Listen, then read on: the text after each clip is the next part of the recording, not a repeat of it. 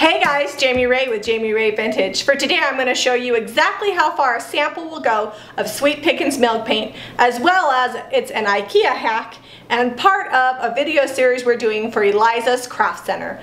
We have a video already posted of the IKEA haul where I bought these, and then the next couple days we'll get her desk done and she'll have her desk and arts and crafts station all finished. To get started, I have two samples of milk paint because I'm doing two stools.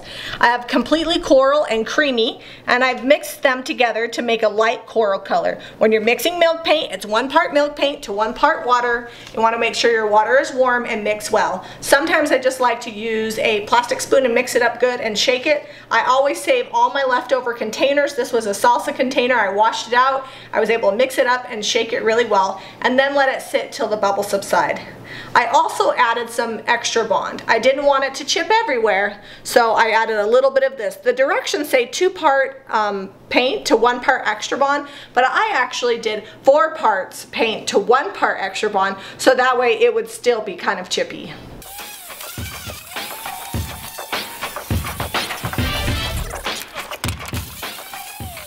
Okay, so with all IKEA furniture, you always want to go over and sand it just a little bit. These stools didn't have a ton of sealer, so I just lightly went over all the areas. Some of the areas still have the sealer on, and I'm hoping those are the parts that chip.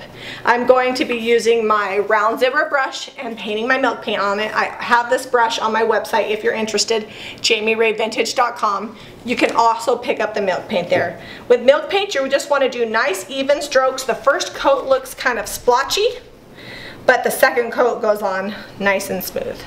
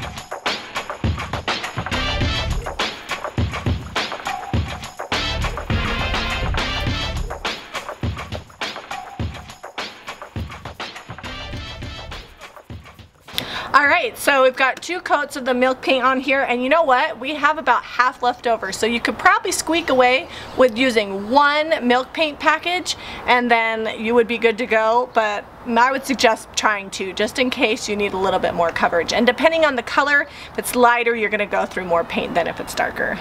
Without dry time, both coats took me about 30 minutes to put 2 coats on both stools, so not too bad time-wise. So the next step, we're going to be distressing it. I'm using my orbital sandal with a good used piece of 220 sandpaper, and I'm just going to go over and remove all the loose milk paint and kind of give it a distressed look.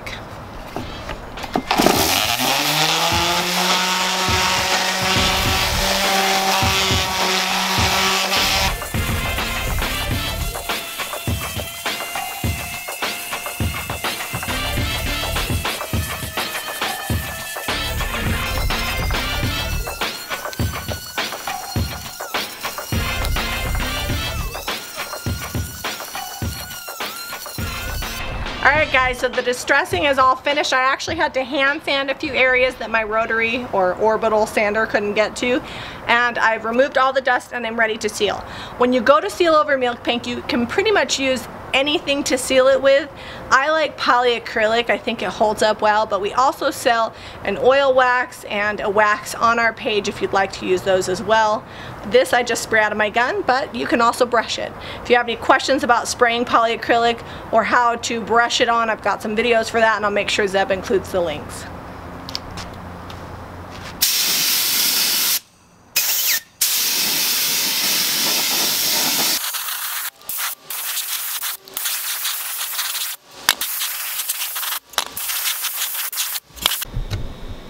Alright guys, our stools are all finished. To purchase the paint and products used today, go to www.jamirayvintage.com. Be sure to give us a thumbs up and subscribe to Jami Ray Vintage for more DIY.